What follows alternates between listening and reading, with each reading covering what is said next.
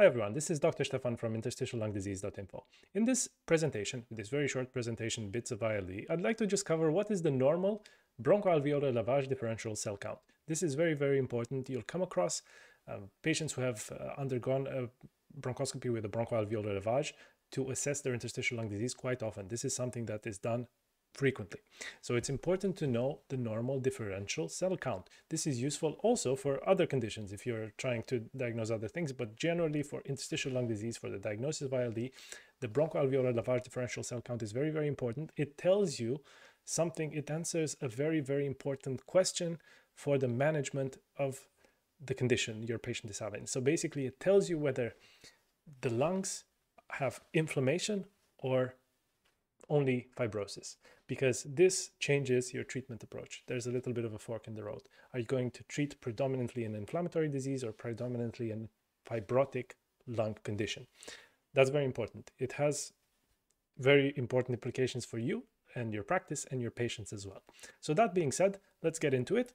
First, you know, the disclaimers. This is not medical advice. If you are struggling with a medical problem, do talk to your doctor. They're the only ones qualified to give you information according to your case particularities.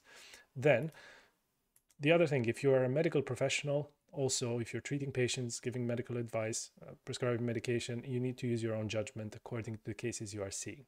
That being said, let's get into this objective for this presentation, obviously to present the normal bronchoalveolar lavage differential cell count. This is the reference right there. I'm basing this off the ATS, the American Thoracic Society guideline, which is still very, very useful for this reason. This is it. It's not very complicated. So you've got alveolar macrophages, lymphocytes, neutrophils, eosinophils, and other cells. This is what will be reported on a bronchoalveolar lavage differential cell count. This is what you will get from the pathologist.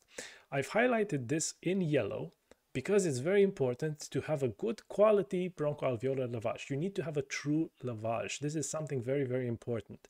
And maybe sometimes clinicians who do not work in the field of ILD think that they're doing a bronchoalveolar lavage, but they're not actually doing it. They're doing a bronchial wash.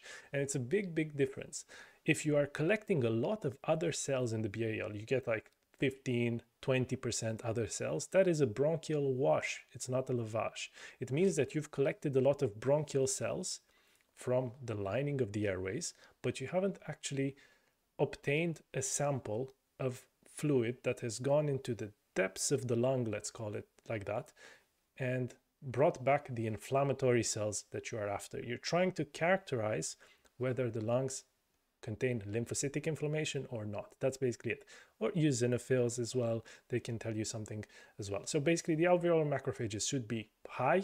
You need to have a high number normally when you're doing a lavage. The lymphocytes, if they are higher than 50%, you consider that your condition is inflammatory in nature, and generally that would require some treatment with anti-inflammatory agents such as corticosteroids.